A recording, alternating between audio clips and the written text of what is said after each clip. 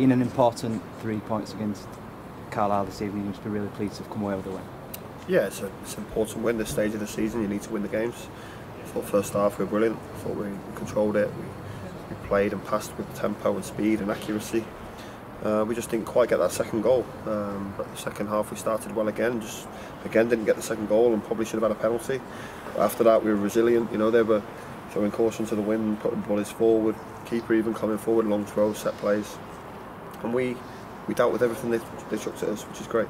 How tough do you feel a game that was tonight, with the amount of balls that were getting put in the box? It was a tough game, but you have to understand that we'd got the goal already, and a lot's on the line for us as well. So obviously we're going to have nerves, but they were trying to get in the playoffs. They know they needed to win.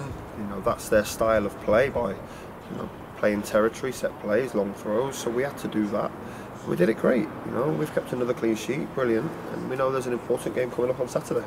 I suppose a lot of credit, like you said there, to the team for managing to get the clean sheet tonight. Yeah, again, after Saturday we had questions asked of us. I think the team have come out there and answered a few again. Big game to come Saturday. We'll rest, recover, enjoy tonight, and then go again. Everyone at the top end of the division doing their jobs tonight. Yep. and managing to get the wins. Does that emphasise the importance of tonight's win?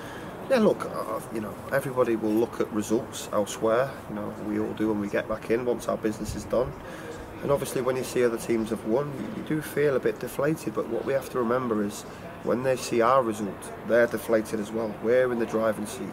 It's in our own hands. If we win 3 games, no one can stop us, and that's our goal and ambition at the moment.